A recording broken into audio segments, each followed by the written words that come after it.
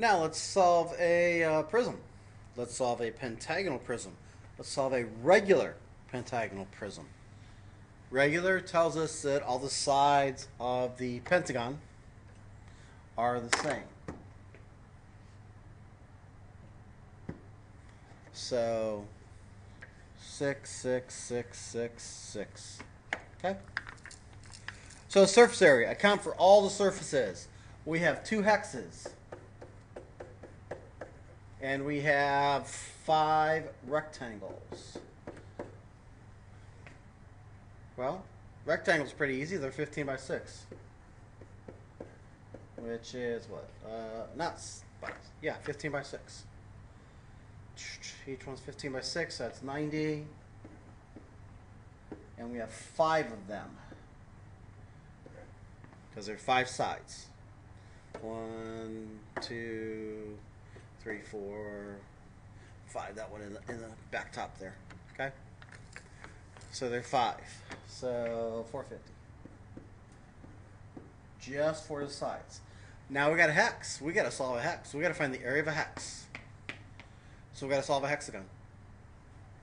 Well, solve a hexagon. It's got a side of 6. All the sides are 6. Well, the easiest way, and it's nice that it's regular, is we can break it up into 5 equal triangles and solve the triangle. Which means we need to find the height of the triangle. And you all went together, okay? I missed a little bit, didn't I? So we need to find the height of this triangle. It's going to the center. That's what we got to solve. Well, we know that, again, we know this side is 6, but we got to find that red line, that height. Well, trig is going to let us do that. So let's bust out some trig. So we're going to cut that big triangle in half.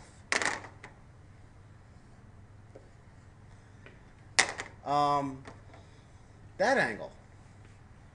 Well, because it's 5 equal triangles, that angle is 72.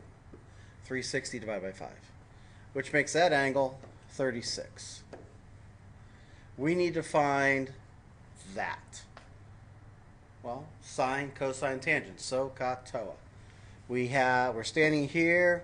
3 is opposite, and the h is adjacent. So tangent. So tangent 36 equals opposite 3 over h. Cross multiply, flip, solve, whichever way you know how to solve. So we're going to go h tangent 36 equals 3. Divide both sides by tan 36. H equals 3 divided by tan 36. And we will find that h equals, I don't know yet because I haven't done it, 3 divided by tangent of 36. 4.13. Awesome. We know the height. So now we know that this is 4.13. So that triangle, the area of that triangle, 1/2 base times height equals 1/2 times 6. I like parentheses better. Times 4.13. So 1/2 times 6 times 4.13 equals 12.39. That's not a 9. 12.39. All right, that solves us that. There are 5 of those. So multiply that by 5. 61.95 centimeters squared. That is the hex. You got to use some trig. You got to use some trig to solve your hex. Because it's regular, we're going to be able to bisect things. That's nice. If it's not regular, you just got to bust it up in the shapes you can find.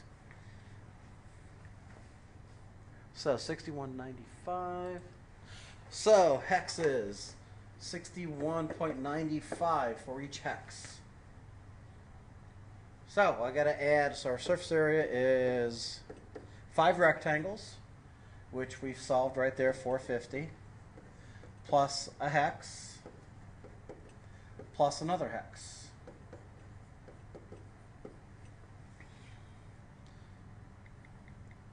5 plus 450, 573.9 centimeters squared.